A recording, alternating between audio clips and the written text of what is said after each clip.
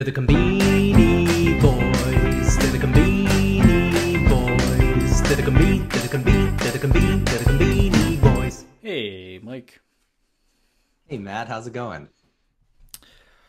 Well, not bad, Mike. You know, we were just I, I was just venting about the toxic waste dump that is Twitter and how it ruins Yeah. everything. So, Well, yeah, it was good to commiserate with you on mhm.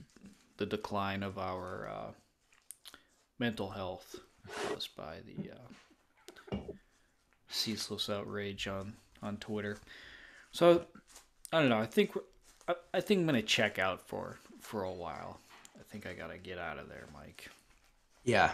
Yeah. No, me too. I was actually just before we started, I just went to the bathroom. And so, hey, Oh no. got some time. Hey, I've opened it up and I'm just start scrolling. And I'm just like, Oh what am no. I Oh doing? my God. Yeah. What are we doing? Just what are we doing? So, yeah, I agree, Matt. Maybe and our listeners as well. Hey, if you're in there and you're doom scrolling or whatever they call it, just delete the damn app. Just delete it or don't delete it. Just just take some time off. Use your iPhone screen time thing, set an alert, 30 minutes, no, 10 minutes a day, and then just lock yourself out of it. I think yeah, I think it would do us all some good to spend a little less time on the internet, Less time. right? There's so many things to do. You go out, take a walk, swing the bat, you know, um, Swing the bat. Yes. go to the driving range, Oh, absolutely. bake a cake. There's a lot to do. Make crab rangoon. Crab rangoon, that sounds damn good. It was good. All right. All All right. right. Let's jump in to some fun times, Mike. Yeah. As usual, a lot of convening news out this week. Mhm. Let's get started. All right, let's do it, Matt. So this week, what do we got? We got some fun things going on. One thing that stuck out to us was, Matt, at 7-Eleven, they're having an Okinawa fair, Matt. Um, Sure are. and if you remember, a couple weeks ago, we actually saw a Kyushu fair out of 7-Eleven. I like how they're doing this Sure thing where did. they're going to, different areas of Japan and picking them up. And, as they call it, they're going on the 7-Eleven, trip Kibun. They're going on, they're feeling like they're on a trip. So Matt, oh God, and I can't even share my screen. Do I have a setting? I gotta, oh God damn it. Is it gonna make me, Oh, you got a hold new on. computer. You got to I provide. got a You got new to give it computer. access to Quit record and everything you do on reopen. your Here we laptop. go. Yeah, I'll be back in just a Alrighty. second. Oh, Yep. Jesus Christ. Sorry, man. Okay, I'm coming Sorry, back. everybody. Mike needs to restart so he can allow Zoom to surveil everything he does on his laptop. All right, man. One I'll be moment, back. please. Okay, here we are, Matt. We're in Okinawa. We're at 7-Eleven. We're in Okinawa. And Matt, what do we got here? We got a lot of interesting items here. Let me show you the sorts of things that we're looking at from 7-Eleven's Okinawa trip to Okinawa. And first off, Matt, we've got the brown sugar roll cake. Looks delicious. We've got the brown sugar melon pan with kinako cream. Also looks damn good. We've got the warabi mochi, and that's got the brown sugar on it, Matt. We've got the brown sugar crepe. We've got the brown sugar milk That's a stretch, that French one. bread. Yeah, this what is It's a that? baguette. That's a baguette with some brown sugar paste. Looks like we have some brown sugar andaki sata andagi. I don't exactly remember those. I think it's Like an Okinawan balls. thing. Dough Balls, balls. dough balls, and then Matt, we've Feel also like got some. tanned testicles if people have been following that trend on Twitter. I don't know. And then it looks like we've got some cafe lattes with some brown sugar Brown sugar syrup. milk, Matt. Yeah, syrup. Okay, Matt. Any thoughts on this selection of items you're seeing out of the Okinawa 7-Eleven fair? Out of all the things you could feature about Okinawa, why brown sugar? You know, Mike, I think Mm-hmm. this was maybe a procurement error Mm-hmm. turned into an opportunity. You know, I think some guy went to place the weekly order for brown sugar, meant Mm-hmm. to buy like 40 pounds, instead bought 4,000 pounds of brown sugar, shows up at the landing dock, Mm-hmm. and oh boy, now we got to scramble here. What are we gonna do, everybody? Okinawa, they do have a lot of brown sugar stuff in Okinawa, True. It's true. but they have a lot of other great stuff in Okinawa. Why Yes. just brown sugar? I None of don't know. these are particularly appealing to me except for those brown sugar lattes.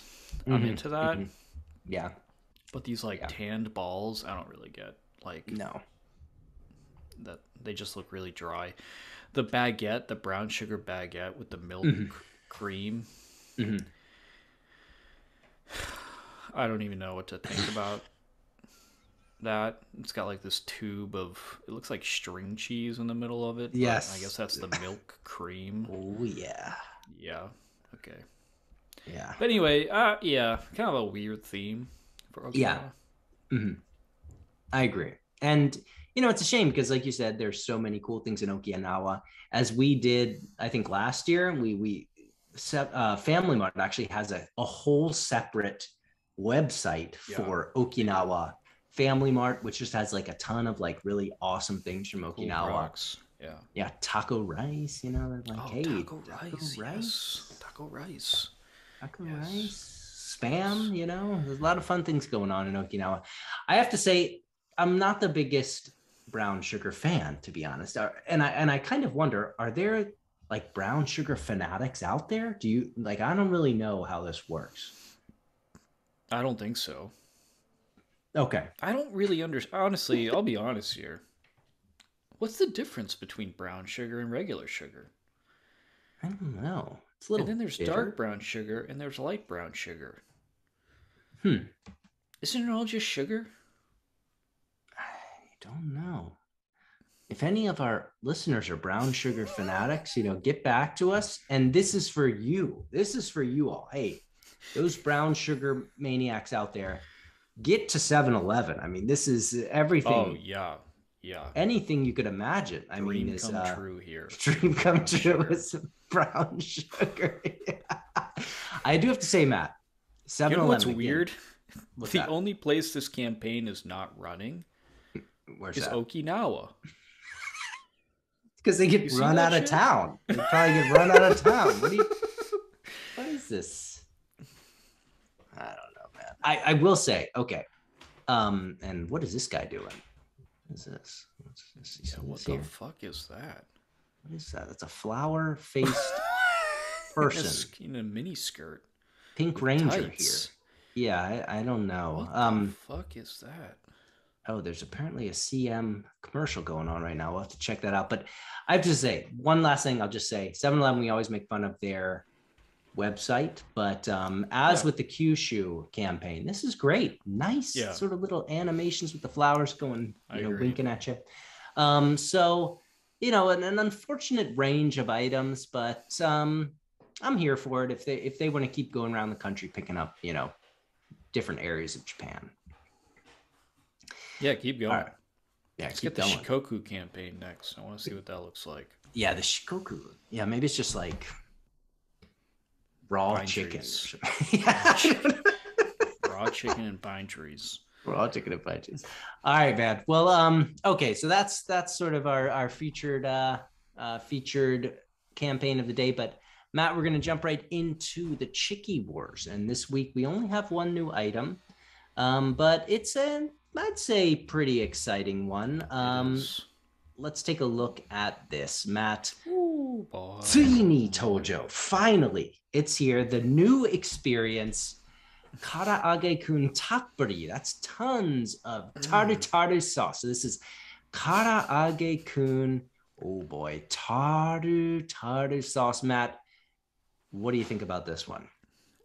Mike, I think this is very exciting. This is, we've been following this for over a year now, but Hmm. Lawson has managed to develop technology that allows them to inject flavor Hmm. underneath the skin Yes. of a karaage-kun chicken nugget. And Hmm. Mike, they're really testing the limits of how Yeah. much sauce, in this case tartar Hmm. sauce, they can pump under that skin. This Hmm. thing is bursting. This thing looks like Yeah. a busty lady, just barely hanging in the old blouse there, or you know, a big old fat boy Uh-huh. who hasn't bought new pants since gaining 80 pounds, just that guts hanging right over that belt there, Mm. trousers are riding extra low, you know. But yeah, really impressive. Yeah. We got some feedback on Twitter. Some people a little bit, hey, tartar sauce, that doesn't go with chicken, that goes with fish. Well, Mm. maybe, not Uh, not really. It's yeah. tasty. Yeah. Expand your mind, everybody.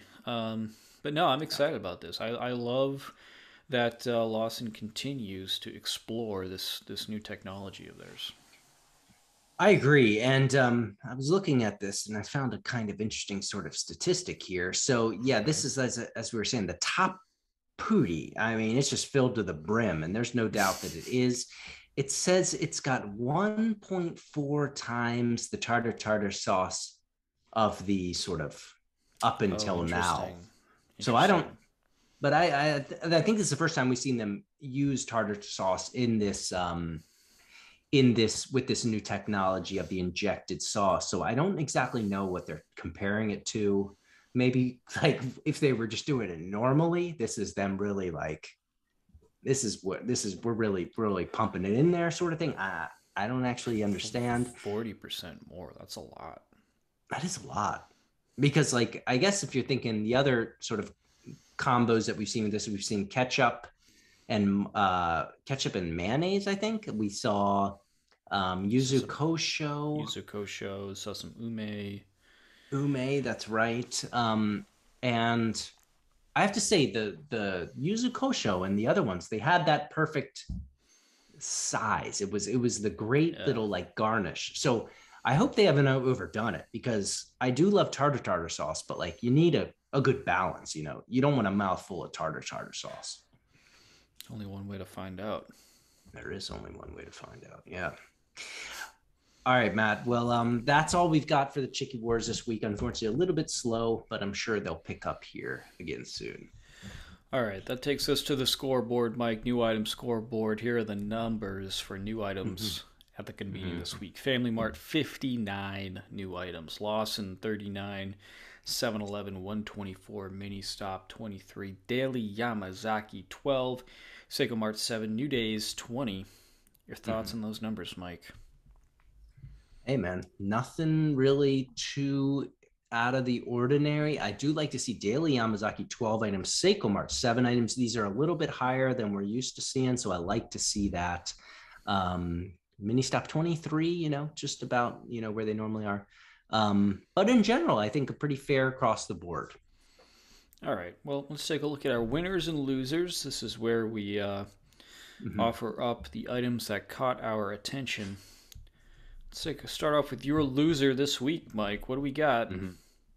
Well, you're going to need to help me out here. Yep, it's right there, top right. If you can just kind of zoom up in there. Oh boy. We are at This looks like a squat toilet. A used squat toilet.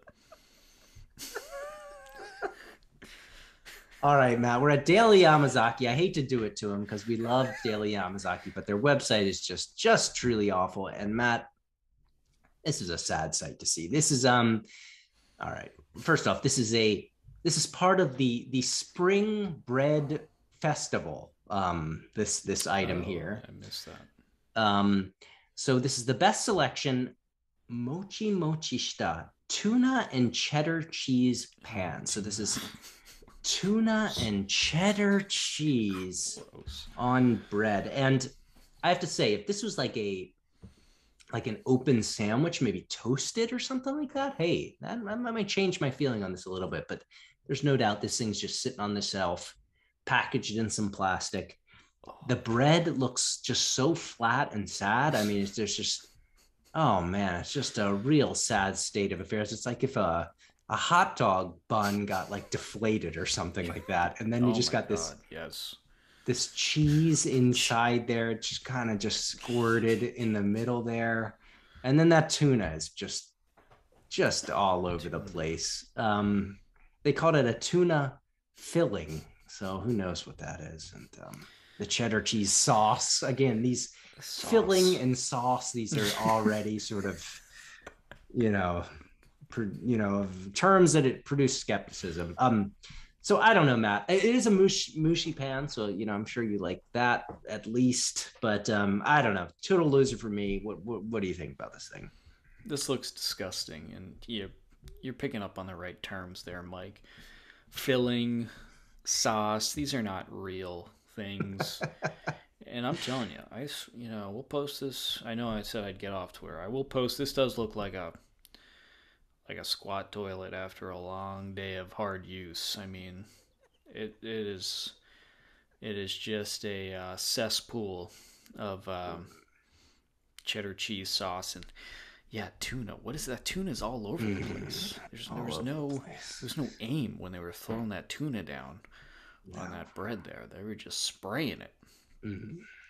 All right, I gotta stop looking at this. All right, yeah. On to my loser this week, Mike. Mine comes from Mini Stop. I'm kind of having second thoughts about this as I look at it. I'm getting kind of hungry, actually. Okay, I don't know what I was thinking here. It's a hot dog, Mike.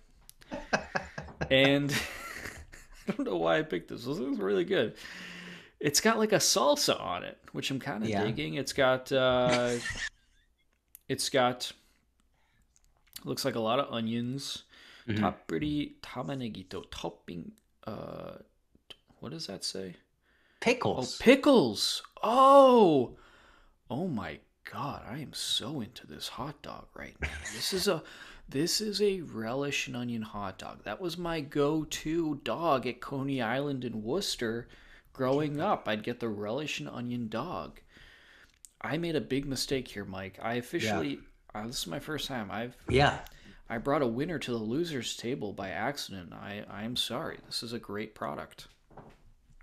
No, Matt, fair enough. I think we all have our days where we, sort of like don't exactly see the full picture what we're looking at.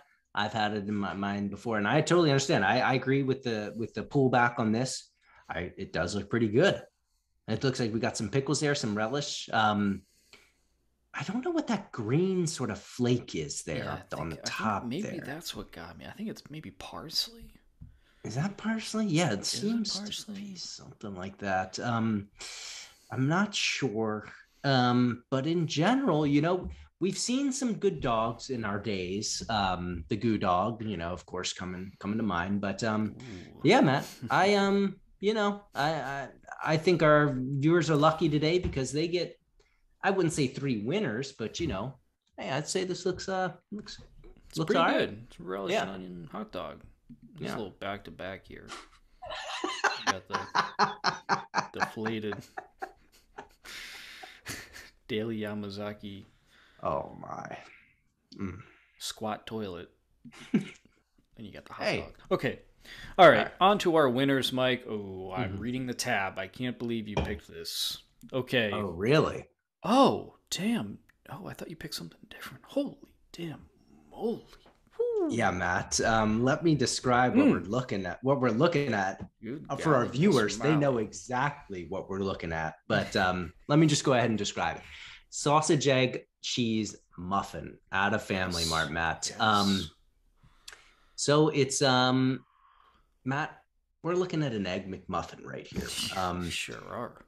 This is an English muffin style roll. We've got the ham, we've got the cheese, we've got the egg, and then we've got some bonus ham up there as well. Because you got a bonus ham. Yeah, it's easy to miss that. Matt, I love breakfast food. You know, you and I, whenever we get together, go in and get in some McDonald's breakfast or just breakfast in general. One of the great joys. I've actually thought about in my dream life what I would open up just a breakfast only restaurant here in Japan and just make Oh, pancakes, it's a great idea. mashed potatoes, you know. Yeah, I mean, just man. And I have to say, the Combini does it all. You know, there are very few things they don't do well, which we've talked about, like burgers, for example. Burgers. But there, there's not like a strong there's not like a strong Western style breakfast at the Combini. You know what I mean? Like you don't go to Combini and get like a get a breakfast sandwich, for That's example. true. You're getting more like of course, Japanese style all day, any, you know, onigiri or Yeah. something like that for breakfast. So I like this. I hope that maybe they can keep I will also say I doubt that they're marketing this as like a breakfast sandwich. This is just like a, hey, this is a good little muffin we got here. Mm-hmm. But I hope that they do, because I would love to see some more Western style Mm-hmm. breakfast entries into the Combini, uh, you know, product line. So yeah, I was really excited to see this. Wait a second, pepper mayo. Yeah. Oh, we gotta talk about that. Oh, wait a second. All right. Well, I'm into all it. right. Yeah, I'm I'm into into it. it, but I didn't see that. Okay, so anyways, yeah, my winner of the week, but now I'm starting to feel a little nervous. What are your thoughts on this? This looks amazing, and I'm into the pepper mayonnaise. I think the pepper mayonnaise would be really good on this. Adds a nice Mm-hmm. little. You never get sauce on a breakfast sandwich. Why not put some sauce on a breakfast sandwich? How come That's nobody's true. doing that? That's I true. think pepper mayonnaise sounds really good for you get a little kick from the pepper, a little richness from the mayonnaise. Yeah, you're right, actually. Yeah. Yeah. Nobody's putting sauce. Well, I guess some people are putting ketchup. No, I In don't. England, they have bacon buddies and they put brown sauce on those. It's just like a English muffin with two rashes of lean bacon and then brown sauce. Oh no, I don't like England is that. still eating like it's World War II, and the German Air Force is flying overhead, terrorizing the local population. All right, let's move on. My winner this Okay. week, Mike, Okay. Ada Lawson. Mm-hmm. It's a Oh. Kirby Wagashi, Mike. Oh Kirby is my turning 30. God. The Nintendo famous Nintendo character Kirby, the pink little puffball that sucks Mhm. things into its mouth, adopts its capabilities, and can fly high and long. Mhm. This adorable, it makes for a perfect Wagashi sweet because it's a round little guy. He's got some little feet and a little face, and he comes with one of his yellow stars. I hesitated on this for a Oh. second, Mike, because my brother and I used to play the original Smash Brothers on Nintendo Oh. 64 for hours and hours and hours. Mhm. And for about a year, I'm not even kidding, like Mhm. probably close to 1,000, maybe over 1,000 matches I Mhm. lost consecutively to my brother. And he played one character that entire time, and it was Kirby. And he had a couple of killer moves. One Oh. was this stupid sword slam that if he got me on the edge of a stage, you could not come back from. Mhm. And the other was his, Kirby could float forever. You think you've knocked this bitch out? You're Donkey Kong. You've charged up the punch to the max, knocked the shit out of this thing. He's at 108 on the meter. This motherfucker comes flying back, just chilling back to the stage. Hey, I'm Kirby, everybody. Nothing can knock me out. Literally lost, I swear, it must have been over 1,000 matches in a row because my brother was Kirby. So I'm actually not a big Kirby fan. I just Sure. thought this was a really cute, nice Yeah. celebratory thing. And a reminder of all the amazing characters Nintendo has created. Kirby, I think, often gets lost because of the more famous, you got Link from Zelda, you got Mario, you got Donkey Kong, but Kirby is up there in terms of one of the great legendary Nintendo characters. Yeah. No, I agree. What a cute fun item out of Lawson. And hey, let's give Lawson their round of applause. They always do it so well. And I'd say premium price, but hey, this is a licensed item right here. I mean, this is a collaborative item here. Nintendo's getting their beak wet there. Yeah. Oh yeah, you better believe it. I bet that's a 70-30 split right there. Nintendo 70.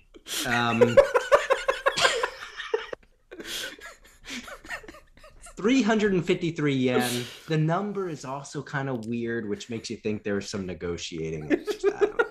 But I have to say, what a fun item. This is just one of those that you see at the convenience. You just got to pick it up because it's just so cool. And I agree, great story, and you're exactly right. I think Kirby is often slightly overlooked because he's such, but he's such a cute guy. He's such a nice guy, unless you're fighting against him in Smash Brothers. Yeah. But great One of item, the Matt. most unfair things you can do to somebody is play as Kirby in Smash Brothers. If you do that, reconsider your life choices. Yeah. Anyway, I'm all fired up because I'm full of conspiratorial thinking this morning. All right, Mike. It's time to move on to my favorite segment of the week, and that's At the Gemba with Mike. The Gemba, of course, the place where the action happens. Mike, you're at the Gemba in Japan. What do you got for us this week? Well, Matt, I got to be honest. I haven't had as much time recently to just get out to Konbini by myself. And that's not a bad thing because, as I've told you, actually 2 times a week now, I go out to the Konbini with Leo after dinner. It's our sort of bonding experience, and we always go out and get an ice cream. He loves getting an ice cream, and actually he started to pick up that when we go, I also get my beer and my chicken. So now when I say let's go to the Konbini, and I say what are we gonna get? He says the ice cream and the beer and the chicken. Oh my God. So I don't know if this is a good I'm being a good father here. I think probably it's fun, so I don't hesitate so much. But Matt, I wanted to just yet again for probably the third or fourth time, I wanted to show you what he's excited about these days. Do it enough. And it's the giant cone, Matt. It's been that way for 3 months now. He loves the giant cone, but there's a little bit of a progress, Matt. For the longest time, he was going for the classic. We're talking about the vanilla, the chocolate nut, the giant cone, the wafer cone. This is the equivalent would be the king cone here in America. King cone. Yeah, just an old drumstick. And and Matt, but recently, and it was just all of a sudden, it was this week he reached for the chocolate, Matt. Nice. And I gotta say, I'm proud of him because we had been eating these vanilla ones for a long time, and the chocolate is a I also am a vanilla guy, but I do appreciate the chocolate every once in a while. And so yeah, I'm hoping that maybe next he'll go over for that choco and milk. But for now, we're on the chocolate giant cone, and so these days mostly I've just been eating some giant cones. I don't know, Matt, were you a giant cone? I know you're a giant cone fan. Everybody. But what? Absolutely. There's no one who's not. If you say I like ice cream, you can't not like a giant cone. I don't know. What was your flavor, your go-to flavor? Any thoughts on the giant cone? I'm with Leo. I used to stick to the old classic. Just the vanilla with the chocolate crust and then the nuts on top there, Mike. I'm pleased to hear that his Konbini apprenticeship is progressing. He's beginning to select new items. That's great. I am curious, when do you think you're going to introduce him to the Haagen-Dazs luxury ice box? Is that more like adolescence, or is that how many years before that happens? Yeah, no, Or I don't think. has he had the Haagen-Dazs crispy No, Sando? no. Oh, the crispy sando. Oh, you're right. I was just gonna say, he sort of veers right now towards the things he can hold in his hand, so he doesn't like scooping out with the spoon. But Yeah, you're talking about the crispy sand, aren't you? crispy So, Sando. Yeah, you got to be careful though. It can be a little hard in the wallet. A giant cone's probably selling for a couple hundred yen less mm-hmm. than the crispy Sando.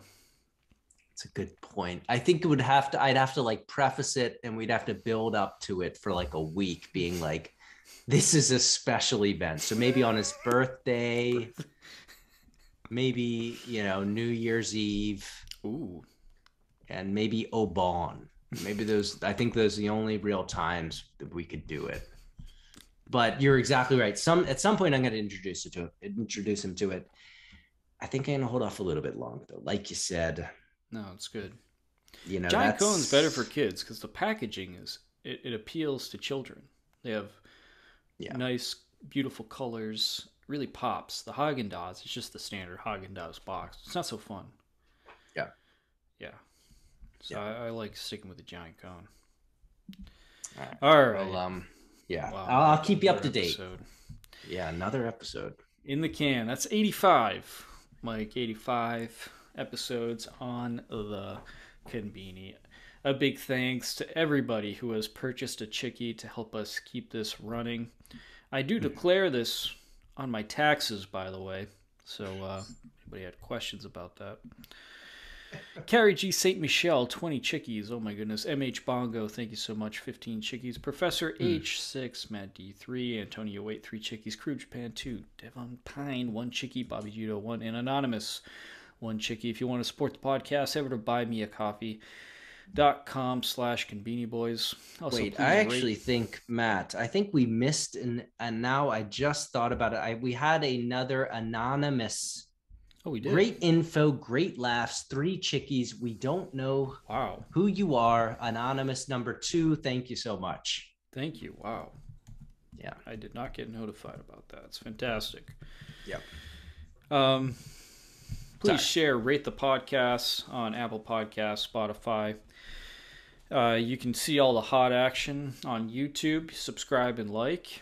And you can check us out on Twitter, but I don't know how much we're going to be posting there for the next few weeks because it's a cesspool and detrimental to your mental health.